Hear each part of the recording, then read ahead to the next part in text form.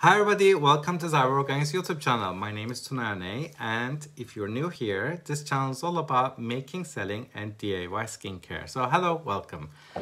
I just noticed a lot of fine lines around my eyes. I think they're called laugh lines, and I'm hitting 40 this year, in February especially. But I'm not afraid, and I'm getting wiser. So, and what's the better way of celebrating this year of posting more YouTube content for you to enjoy and get inspired? So, again, hello. Today we're going to make a product that I got inspired while browsing on the internet. It's called BHA Exfoliant. I saw this product, I think Paula's Choice does this. And it's a lot of reviews, really good reviews. It's affordable, it's around $10 to $15. And it's called 2% BHA Liquid Exfoliant. And I got really intrigued by it. And I kind of challenged myself as a natural cosmetic formulator. Myself, I wanted to do, can I do this as a DIY myself? As you know, BHA is called beta-hydroxy acids, and salicylic acid is the main ingredient that is used as a in the BHA products.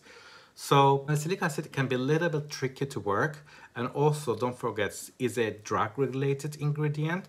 So you have to look at around the world, wherever you're watching, you have to look at the regulations around this. For example, in Europe, you can use salicylic acid up to 2% in any kind of leave-on product, any kind of, say for example, moisturizers, serums, anything that leaves on your face, you can use up to 2%, and as a wash-off, like face wash, you can use up to 3%. I think it's the same in America as well, FDA approval. So you might look at the FDA guidelines.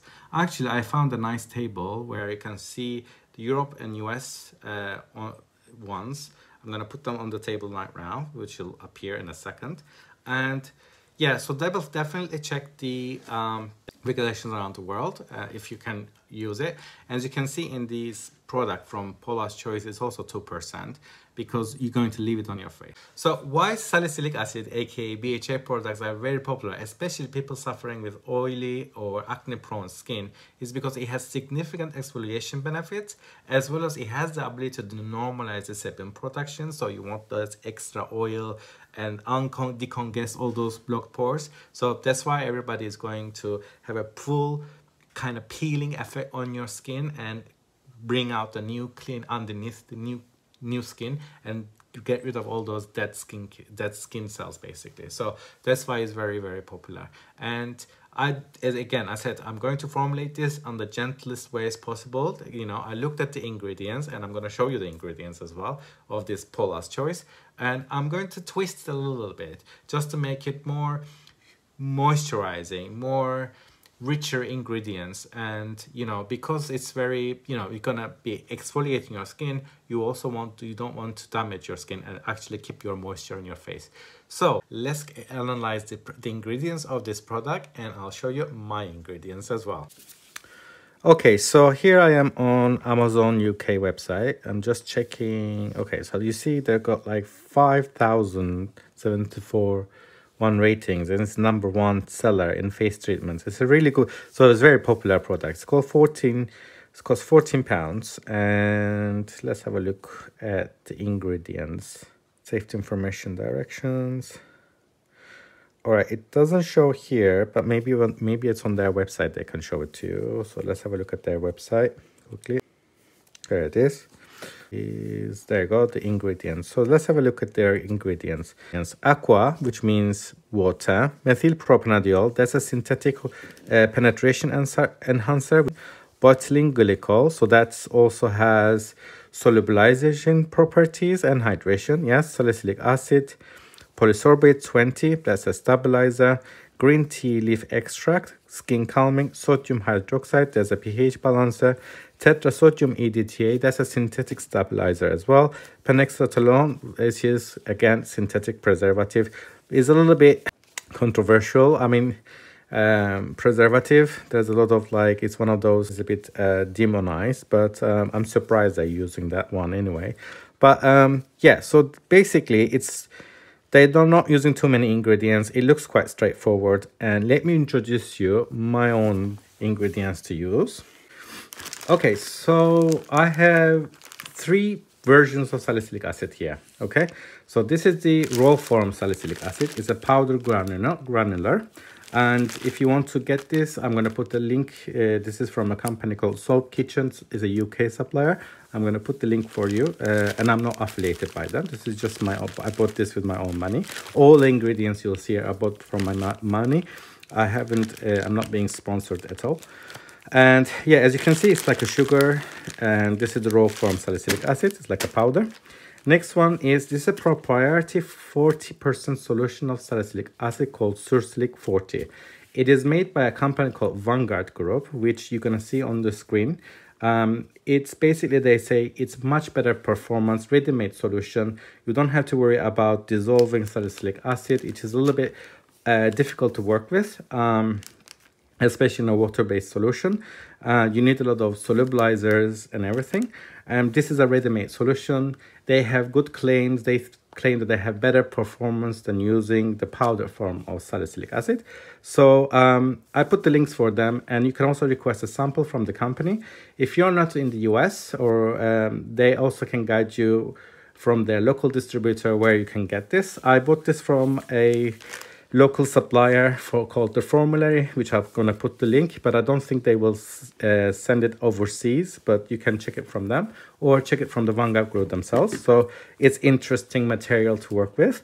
And this is willow bark extract. So this is the natural form of salicylic acid. This is the plant called willow bark, where you have the natural version of salicylic acid without just adding it. So you can add, again, small concentrate of this willow bark, but it's because it's natural extract, you may want to use this as a booster.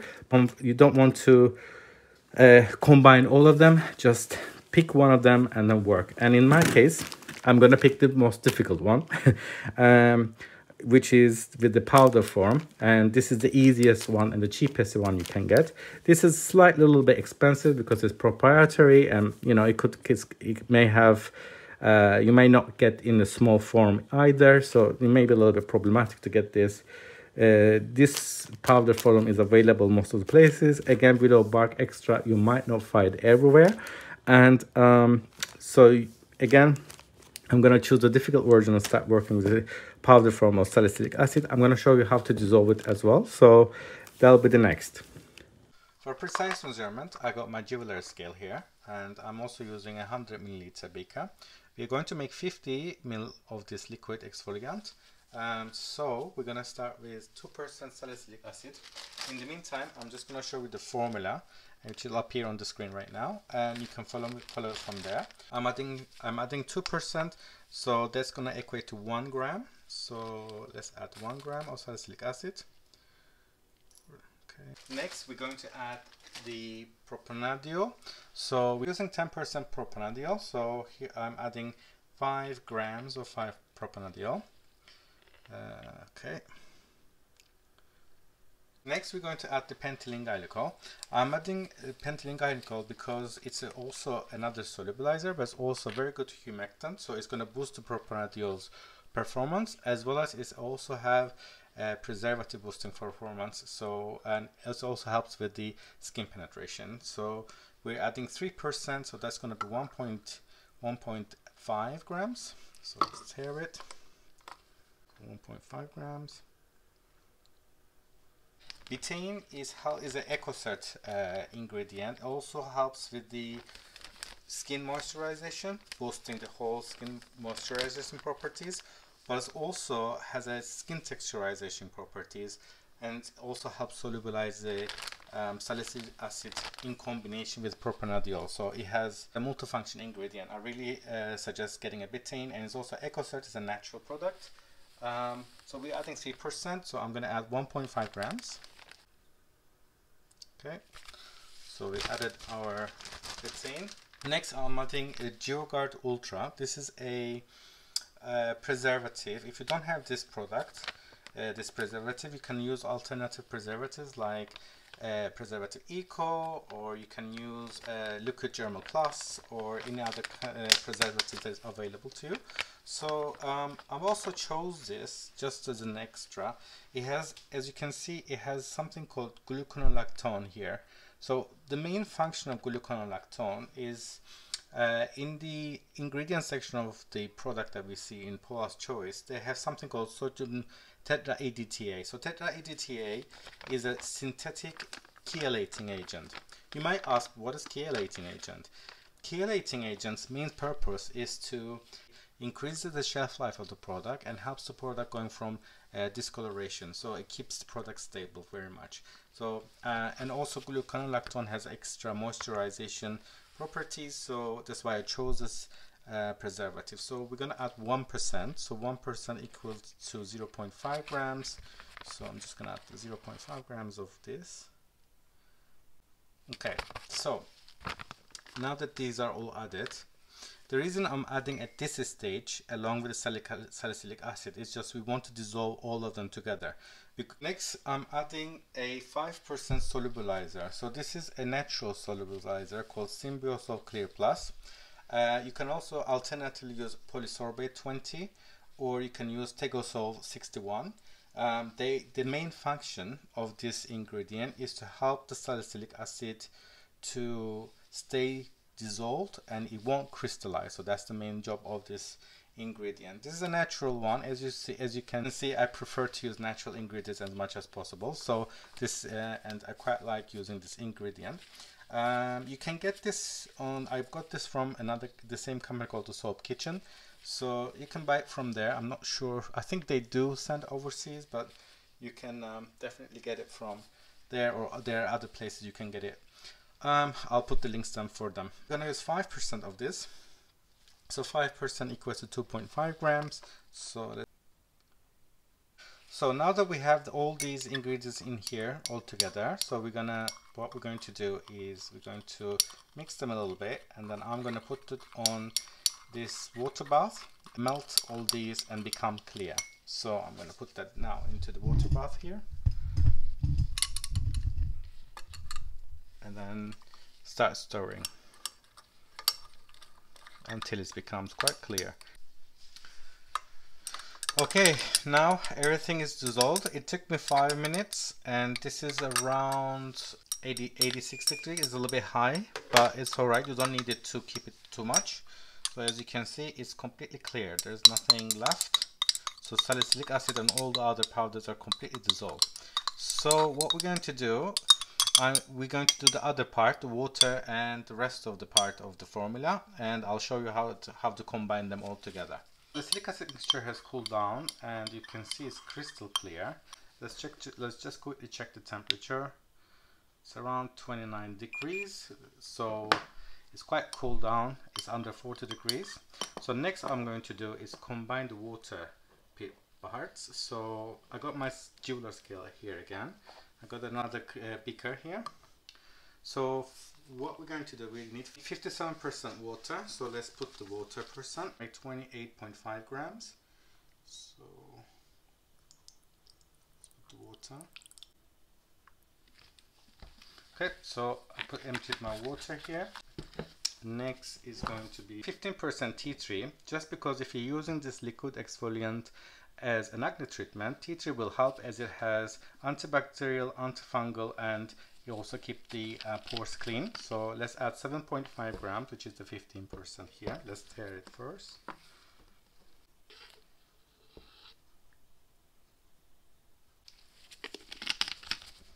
Okay, so I added tea tree and water mixture, so we have them all together now. So we're now going to add 2 extract. In Paula's Choice formula, they had green tea extract, but I'm also adding some cucumber extract just for extra moisturization, skin comfort, and so also cucumber extract has a bit of nice fresh cucumber smell to it slightly, so it's just gonna help with the smell part of it. So I'm adding 2% of this each, so 2% equates to 1 gram. So I'm adding 1 gram of each here. Okay, that's on. So that's done, and you're also gonna add some green tea. So we need 1 gram of this as well. You can see it's a tea color, nice, a little bit of tinted color to it. So let's add this. Okay, so we're now everything. Let's keep the mixture just a little bit just tinted in the color because of the green tea extract. Well, that's perfect. All the two. So now we have the two mixture. So I'm going to add the water part into the salicylic acid. I'm going to add it slowly because the solubilizer we use, Symbio Solve, has a tendency to get foam. It has a little bit of surfactant in it, so you want to add it slowly so that you don't get too much of a foaming going on. So I'm adding slowly here.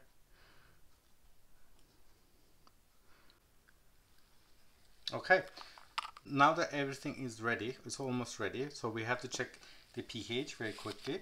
Don't forget, because this is an acidic, you want the pH to be somewhere between 3 to 4 is all right. So the reason you want the pH to be this low is because you want the BHA, the salicylic acid, to be very effective and bioavailable. What does that mean? If you increase the pH to 5 or 5.5 to make it really skin compatible, the salicylic acid will neutralize and there's no point of using it. You just may be using water on your face. So you don't want to neutralize the acid by raising pH to 5. So between 3 and 3.5 is really the ideal point. You may even go to up to 4, but you know, 3.5, 3.5 is really good. So next thing we're going to do is going to empty this into our bottle, and that'll be it.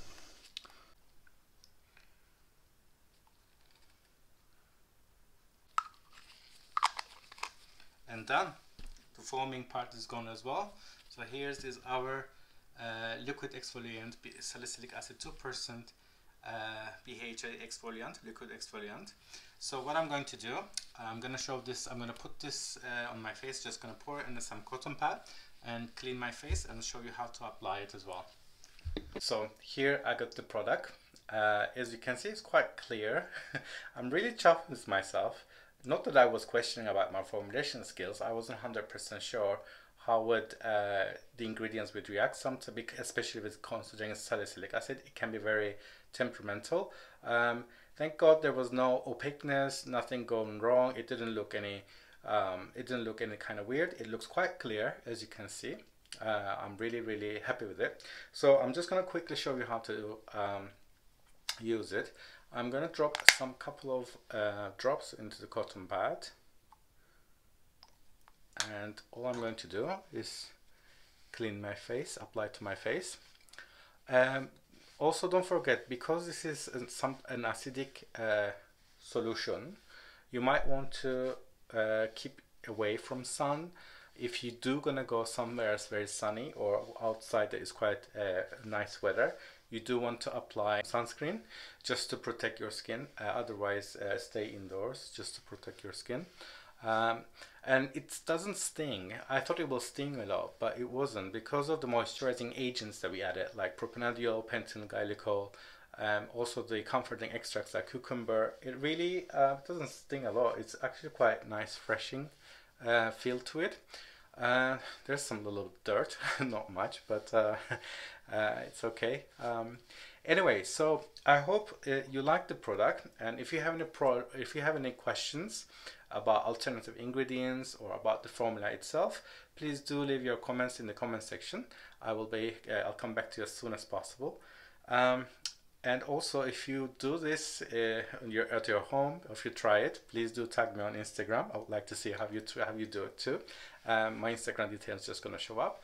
And until next time, take care. And if you have any more product challenges for me, if there's something very popular that you use and if you want me to do it with the natural ingredients, do let me also know in the comment section and I'll take your challenge. Until next time, you take care and thank you for watching. Bye.